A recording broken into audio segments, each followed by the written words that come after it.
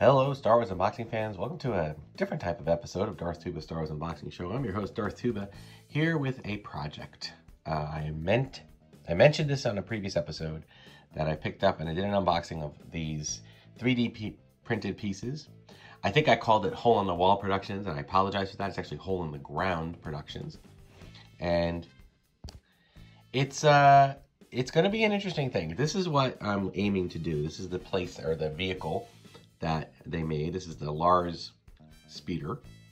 So I've already primed, as they suggested, and I'm just gonna wing it, okay? I will tell you, I do not in any way have crafting experience other than just kind of going for it and seeing how things go, and that's pretty much it. All right, so I am going to do my absolute best to just make this happen. But I'm okay with it. It's I'm just experimenting. I'm going to use an epoxy to glue all the pieces. I think I'm going to maybe do some painting first, just because it's a little easier to manipulate. And then once I'm done with that, I'm going to just glue the pieces together and touch them up and see how it goes.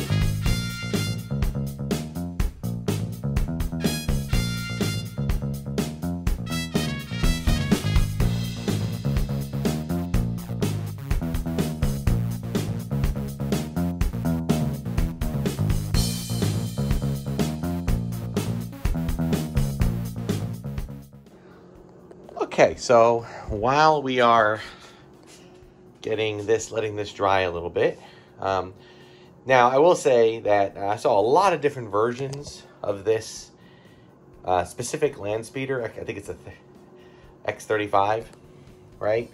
And I saw lots of different paint schemes, and I just decided, you know what? I'm going to use my own thing, take a few hints from other ones. Now, heads up, I am no crafting painter, okay?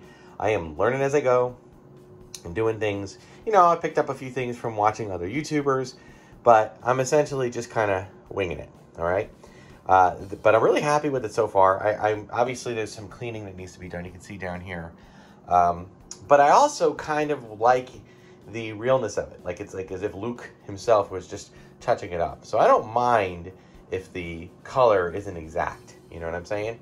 So I'm just going to kind of play around with it. But the other reason while I'm letting this dry, let's come over here. I have a few other items here that if you watched the previous episode, you can see that I unboxed these. I actually already put this little guy together. This is one of those double power droid models, okay?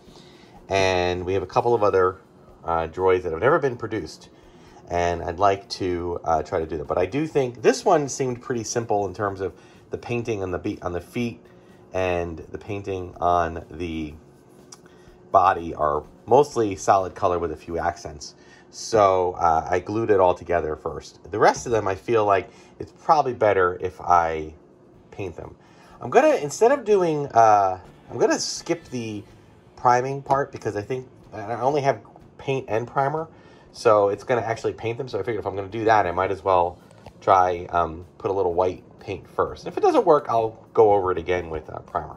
So I'm gonna paint all of these white first. And I'll do this while we're waiting for the speeder to dry.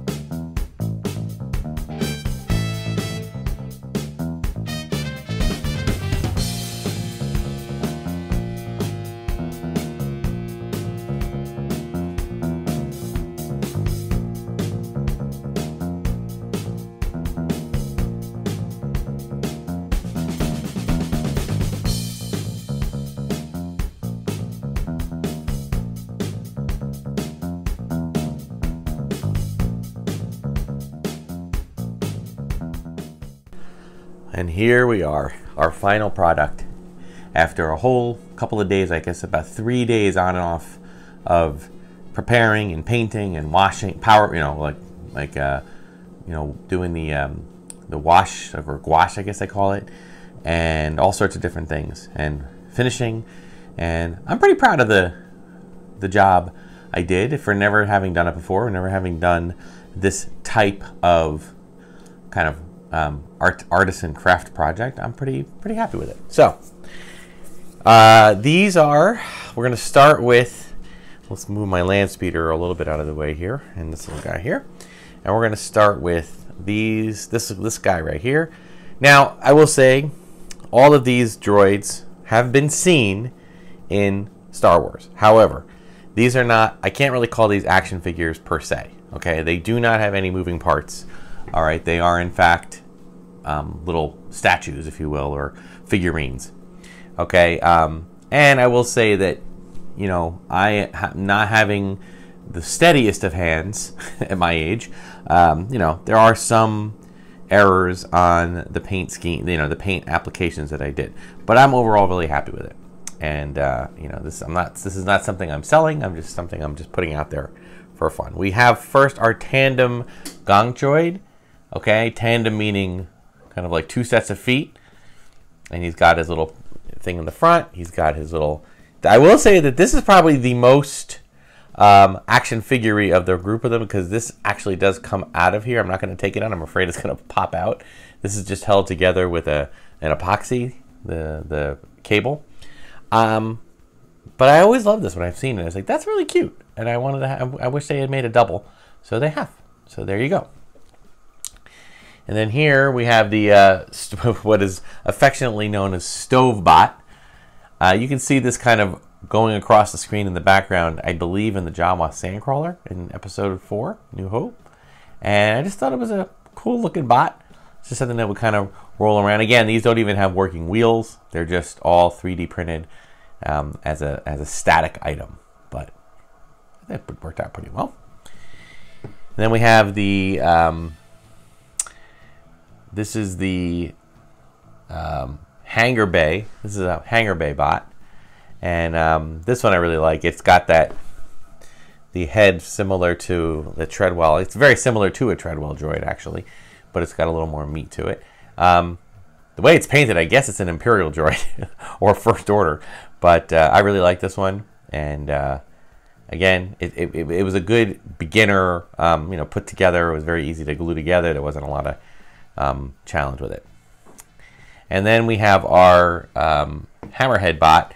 I think this also might be considered an R1 or a type of R1 or one of the like a precursor to the R2 unit. Okay, and it's a Treadwell kind of thing, but it's got its little you know, stuff on the front. I got it on the back too. So yeah, pretty happy with those. Now, last but not least, we have I think it's the X35, and it's sometimes called the Droids and Lars Landspeeder. Okay, now, first off, this is heavy. This is a heavy item because it's built very solid. Each piece, I think, was printed solid. It wasn't printed with any kind of hollowness to it. So I appreciated the effort that went into it. Now, I looked at different pictures of it, and honestly, I saw a lot of different photos and a lot of different computer graphic imagery of it, and I decided that I just wanted to kind of go with my own thing, kind of started based on it, but did a few things. So I already, as you can see, I kind of put R2. These are my, by the way, these are my original R2 and 3PO, very, very banged up figures. Or you can see R2's, you know, he's got hardly anything left of him, as he's been completely destroyed. I showed him on a previous episode. But now there's no wheels on this. I suppose one could build a wheel setup with this if they wanted, you know, kind of carve it in and install it. But this is just going to be sitting, and I was really proud of this. You know, I thought I kind of did a nice design on it. Now this has a couple of, this actually does have a couple of play features. One thing, it has a removable top, and we can have a driver in there. I will say, unless your driver might be Princess Leia, any driver that's kind of, you know, it doesn't fully close. okay? But if you take the driver out and then you place it here, you can have it be snug, okay? In addition, if you take 3PO, I don't even know if this is exactly what's supposed to be in there, but you can put a little cover on it, right? And that looks more like from the movie. And if you take R2 out, and it came with this piece, which I guess is like a power generator or something, or maybe it's like a, I don't know, maybe it's almost as like a hyperdrive, but I doubt they would have this on a hyperdrive, you know, this, but some kind of power coupling, okay? And that's kind of the piece as it is on display. So overall, I am so pleased with this. I can't even tell you. Again, I know that there are many artisans out there that can do so much better work than me, but I was very pleased with it. Oh, it also has, it has a little piece here. You can pull this out and have a little workstation there. So that's nice. You got to be careful there. That just kind of rests on it. But and this piece does come out, as I said, but it's a little hard to get out. You just have to work it a little bit. So that is my first attempt. Now, as I said, this is not a 3D production of mine. This comes from Hole in the Ground Productions. Check out their site. They have amazing dioramas, other droids, some fantastic pieces that you can complement your collection with, and all reasonably priced. And they were great to work with. I highly recommend them. They are a wonderful group, and they do both stuff for 3-inch, 3.5, 3 3/4 inch, as well as for 6-inch, and they do other genres, not just Star Wars. So I hope you guys enjoyed this. I really enjoyed making this. I really enjoyed working on this week. And thank you so much for watching. Be sure to like, subscribe, hit the notification button. Check out all the other content on Instagram and Twitter. Check out all the other content on Red 5. Thank you, Red 5, for supporting the channel. We'll see you in the next video. Until next time, may the Force and the toys, whether they be store-bought or you made, may they all be with you.